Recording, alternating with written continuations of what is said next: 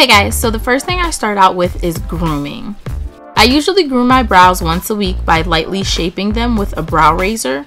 But before I do that, I like to brush all the hairs up with a spoolie to see what areas need to be cleaned up. I rarely shape the hairs above my brows unless absolutely necessary because they usually grow in very light. And for anyone who was wondering, no, I do not get them waxed or threaded anymore. I just clean them up myself.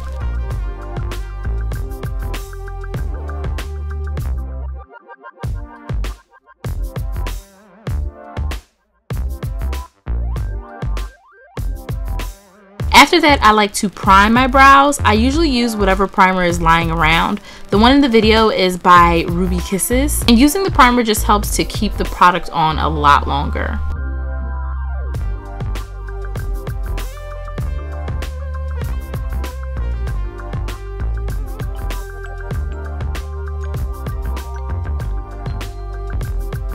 Next comes filling them in. I've really been loving to use MAC's spiked pencil because it's not too dark or too light and it's easy to get clean hair-like lines.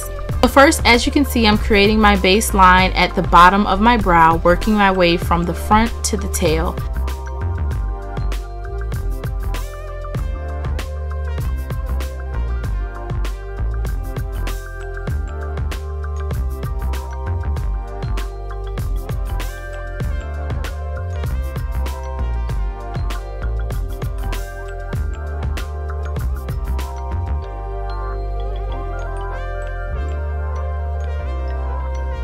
Then using a spoolie again, I'm brushing the hairs up to see if there are any areas that need more product.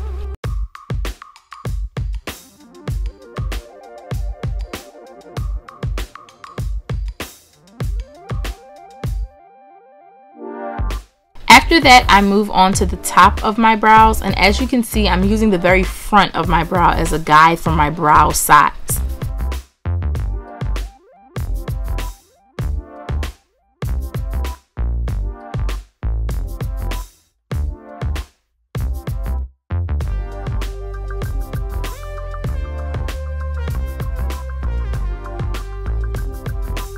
Once I have a basic shape, I use short, quick strokes to fill in the gaps and spaces in between my brow hairs.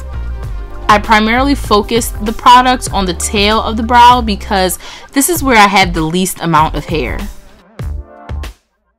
Then with the spoolie, I brush all of my brow hairs upwards to blend in and cover some of the penciled areas. I love to see hairs throughout the brow to make it look more realistic. So this is my little trick. I really do like to use this way because it gives more of a naturally full appearance to the brow. I'm going in with a little Studio Finish concealer by MAC and a 266 brush also by MAC to lightly clean up the shape. I really like this brush because it's very thin and precise, so it gives me a nice, clean, crisp line. And I like to use a concealer that is my shade or one shade lighter. You seriously only need the tiniest bit of this concealer because it's so concentrated.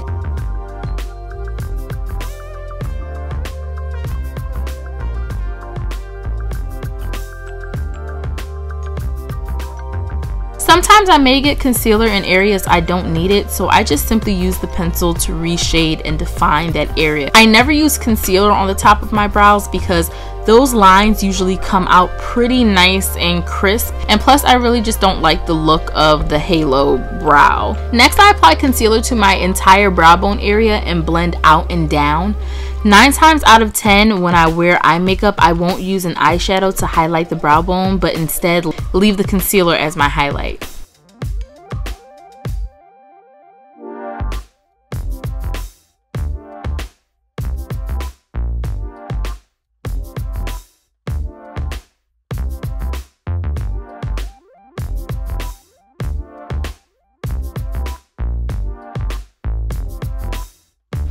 To give the hairs a little more shape and definition, I brush through them with a clear brow gel. I use any brand I have lying around. This one is a random brand from my local beauty supply store.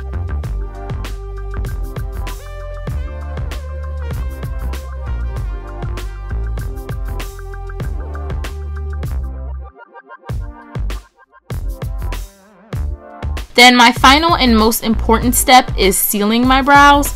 Since I have no hair on the tail of my brow, that's usually the first part to wear off a few hours into the day. I love to use the e.l.f. Lock and Seal to keep my brows on all day.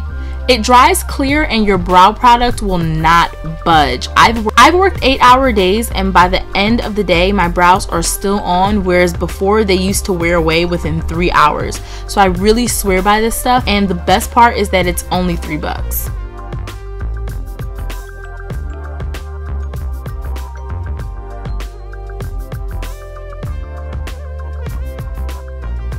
And this is the final look. I hope you guys really enjoyed my updated brow routine. All the products used will be listed below and on my blog.